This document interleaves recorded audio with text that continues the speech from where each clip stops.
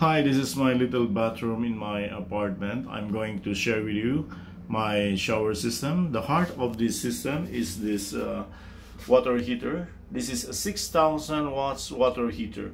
Now, when you install a water heater, there are some requirements you have to consider. One is the electrical requirement, and the other one is the piping system. Now, if you install like this a 6,000 watts water heater, then you need a circuit breaker that is appropriate for this water heater.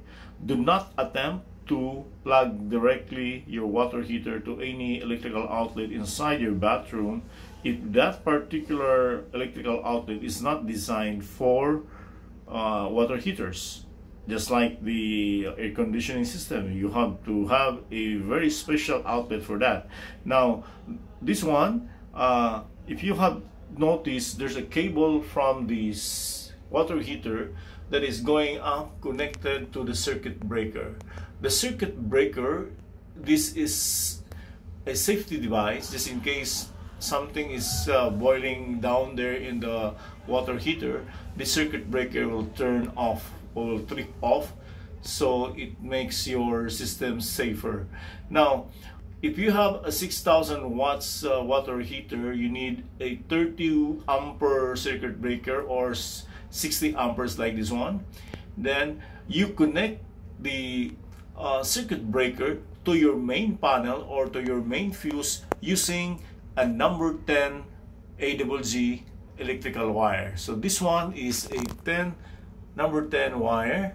So there are two electrical wires inside this particular cable.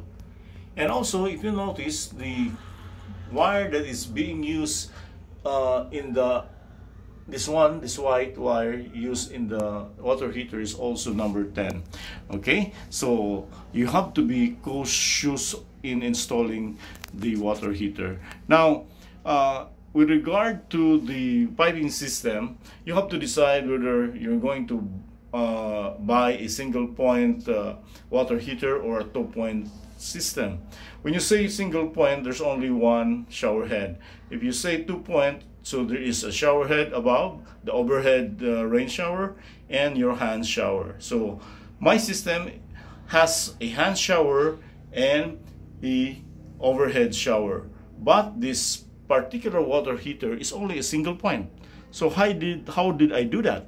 I did that by installing a circuit, or what you call a diverter. This diverter, I bought this one also from Lazada because you cannot buy this in any local hardware stores. I ordered this from China. So this is the diverter. When the position of the lever is up, it means the water will flow above to the overhead rain shower. Okay, now if I'm going to change the lever down, turn it down, then the water will flow to the hand shower. Okay, so that's it.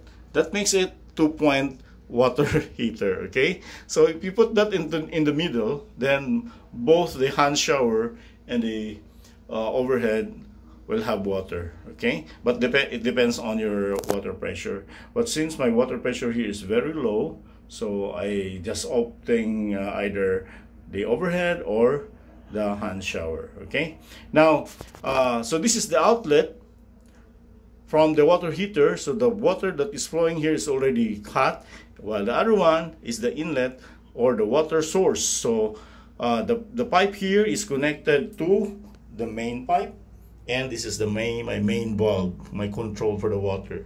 So I'm not going to use this one. This is already open permanently, so that it will not be damaged for long use. Now, I originally used a shower hose for the water inlet here, for the water supply here, but I changed it to a PVC pipe because if you're going to use a shower hose like this one, it has only a small tubing inside. It's about 7 mm, so the pressure of your water is affected. Unlike the PVC pipe, it has a 1/2 inch diameter inside, so a lot of water is coming out from this particular pipe. Okay, so that's